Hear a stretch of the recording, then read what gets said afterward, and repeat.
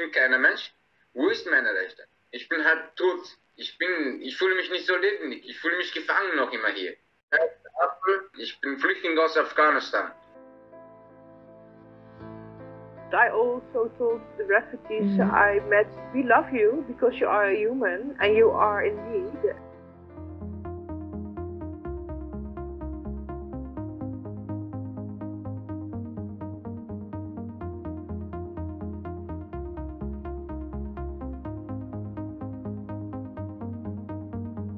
It started in 2014. I think we are now like 14 countries, mostly in Europe, Syria and Afghanistan. Iran, those are the countries where the most people are coming from. Ich bin seit 10 Jahren hier, seit 2011 hier in Österreich.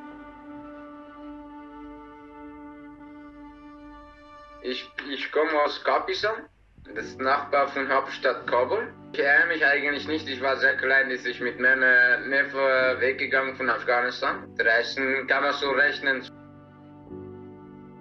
Meine Opa, wir sind alle so mit dem Opa, sowas war. Irgendwer wollte nicht meinen Opa als Chef von dort akzeptieren und das war ein riesiges Problem. Wir hatten mit meinem Onkel irgendwas Schießerei gemacht und irgendein Sohn von meinem Onkel gestorben ist. Und die Geschichte so mit meinem Papa und die Sachen von meinem Opa. Obwohl mein Papa lebt nicht mehr. Mein Opa lebt nicht mehr. Aber wir haben diese Probleme immer. Wir haben einfach, wie sagt man, dieser Feind der Sache ist noch immer. Ich muss irgendwann ein Kind haben.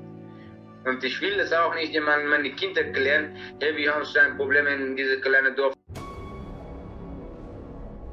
Ja, ich bin so 2-3 Mal von Iran nach Afghanistan abgeschoben geworden. Dann mein Neffe mit meinem Bruder ausgemacht, die hat mich nach der Türkei geschickt. Dort war Sprachproblem und es war nicht genug groß zum Arbeiten. Wir wollten nach Italien mit einem Schiff fahren und das hatte leider nicht geklappt. Das Schiff war auch einfach, das Boot war vor 20-30 Leuten. Dieses Boot durfte man nicht in Freiwasser, beispielsweise im Meer fahren. 130 Leute in dieses Schiff eingesteckt. Es gab viele schwangere Frauen, ältere Männer und Frauen und viele Kinder. Es gibt so über 30, 40 Menschen gestorben in diesem Schiff. Und deswegen Lebensmittel aus, viele Kinder von Hunger gestorben, viele Frauen schwanger, die Baby gekriegt. Sehr, sehr schreckliche Situation, was ich in meinem Leben gesehen habe. Griechische Polizei gekommen, die Schützer von Wasser von dort. Und die Polizei ist gekommen, hat uns mitgenommen in eine Stadt von Griechenland. Und so, ich war dort 8-9 Monate im Gefängnis, aufgrund, dass wir keine Dokumente mit haben und so. Ich bin von der Griechenland so Richtung Mazedonien, Serbien und Richtung Ungarn. Ich bin bis Ungarn gekommen mit dem Begleiter von der Schlepper.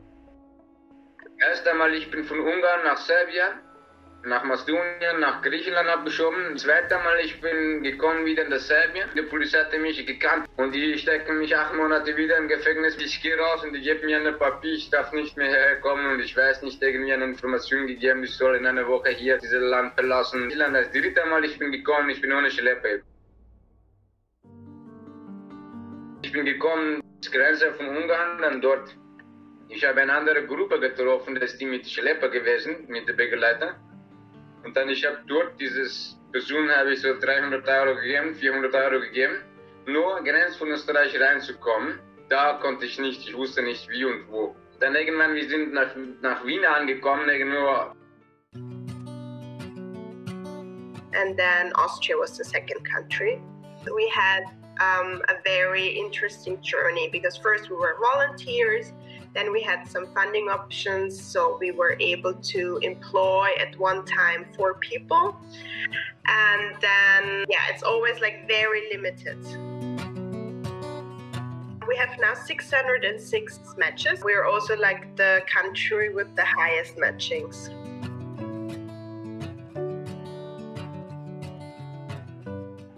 Ich kenne fast alle Mitarbeiter. Und ich kenne viele Leute, die damals gearbeitet haben und welche Leute hat das organisiert, diese Flüchtlinge willkommen.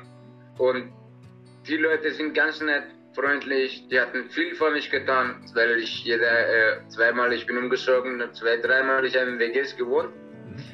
Und die sind mit mir hingegangen, mich vorgestellt.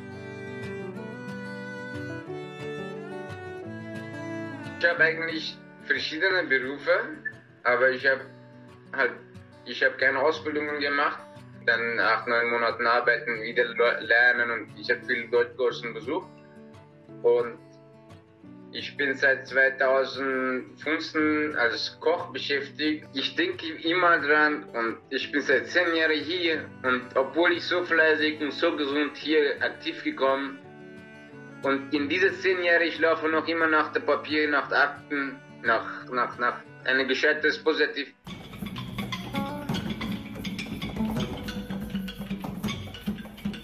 One of the reasons why we were matching them was discrimination. They didn't find a home or a room because towards their name, their skin color, everything.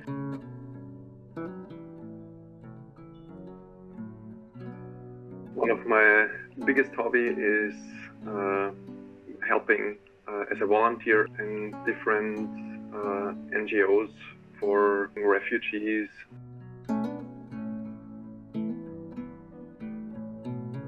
Since 2015, a lot of humans came to Austria and seeking help.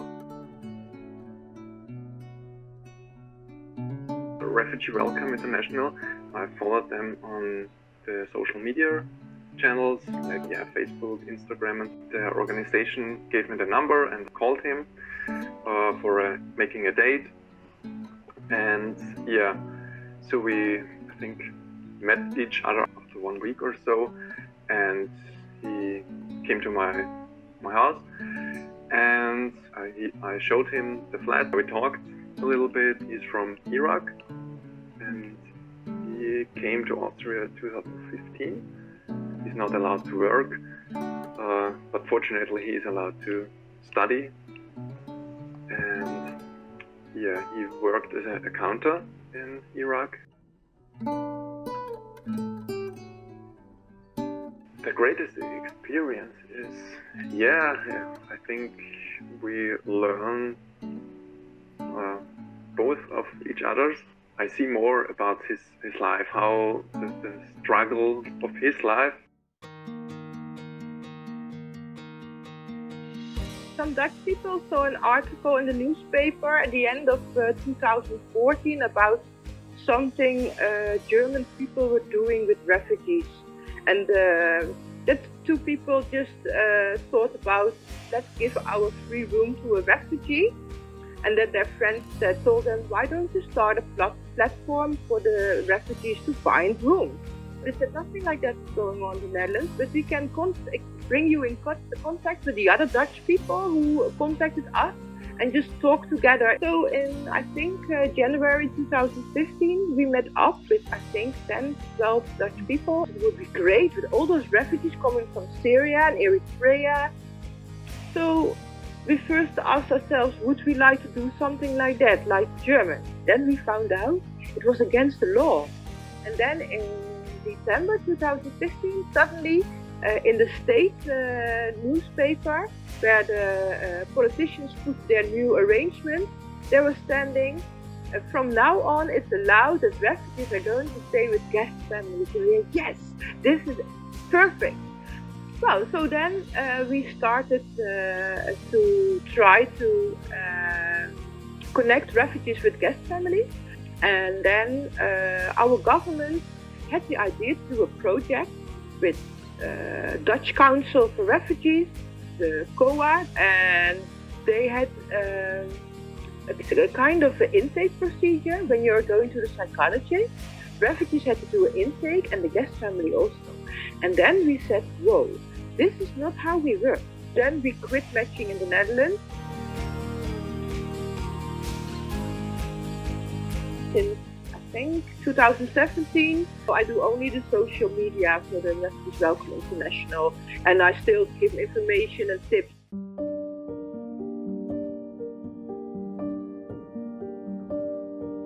I think the most horrible thing is that they mostly get treated as criminals, and I mean they're not criminals. So this is like the most important thing to actually open the doors for them. My friends changed their opinion about refugees a little bit, and my parents and my brother, they already know some friends of mine which are refugees from Syria or Iraq, and they learned about them. Yes, you are a refugee. Fight for what you believe in. And try to believe that there are still a lot of people in the world, maybe not in one country, but in the world, who believe that you have the right to be here. Dann ich habe versucht, für mich irgendwo einen Ort zu finden, dass ich in Frieden, in der Sicherheit leben kann, dass ich mindestens meine Ruhe habe und so. Ich habe versucht, für mich irgendwo einen Ort zu finden, dass ich normal im Leben bleibe.